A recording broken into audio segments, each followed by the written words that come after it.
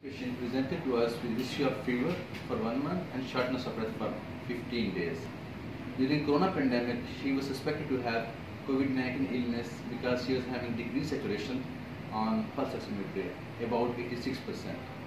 She presented to our hospital with history of shortness of breath and fever. While we done her X-ray which showed millet seed appearance on X-ray, we confirmed these findings on CT also. We'll just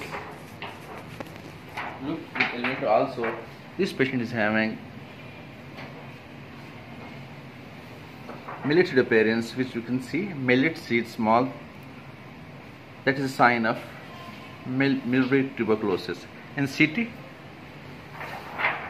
will also see the appearance of millet seed.